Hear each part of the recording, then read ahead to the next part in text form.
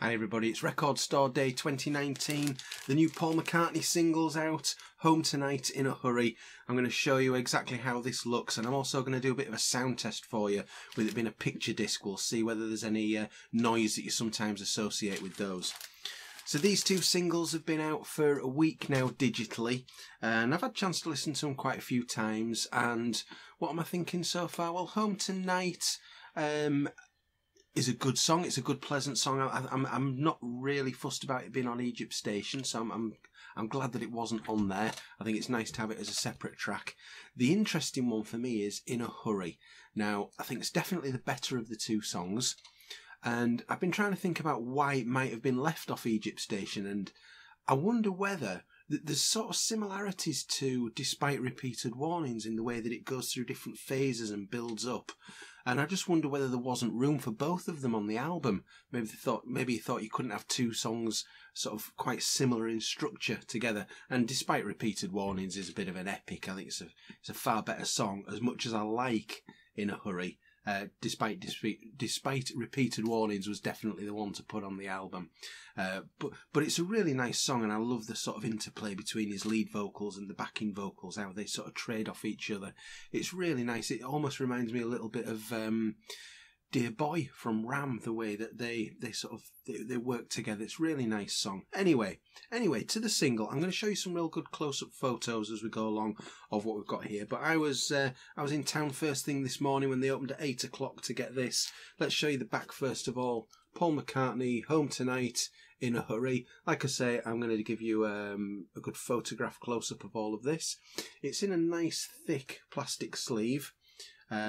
There's the front of it there, but again, I'll give you good photographs of all this.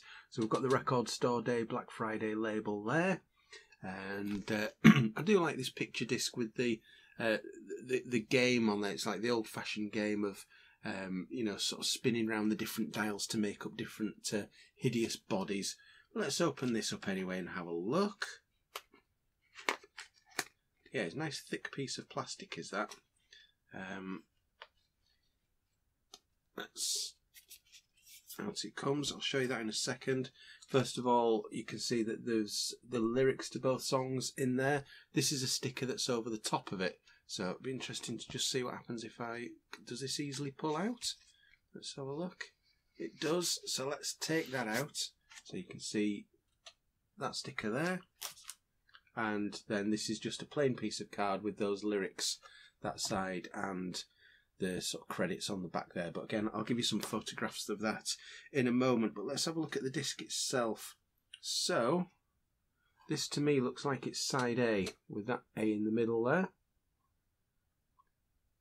Looks very nice. We'll see how it plays in a bit. I'm going to put it on the record player, and we're going to see how it plays. Now that says AA, which I assume is side B.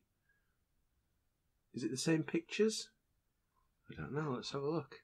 I think it is the same pictures on both sides. One thing that's quite interesting to me, and I don't know whether the camera's going to be able to pick this up. I'll see if I can pick it up on the photographs. Is that right in the centre there?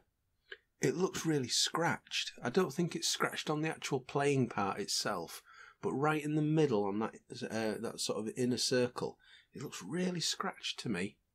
I don't think it's a problem. But we'll find out. Anyway, we'll find out. So what I'm going to do is I'm just going to move over to the record player, and I can't play the records because this video will get taken straight down. But what I can do is I can put the needle on the outside, and we're just going to sort of have a bit of a test of what kind of surface noise it's picking up with it being a picture disc.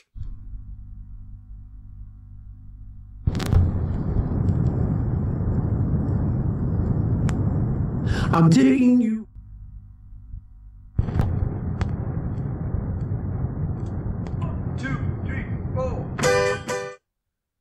So have you been enjoying these two songs over the last week? Let me know your thoughts on them.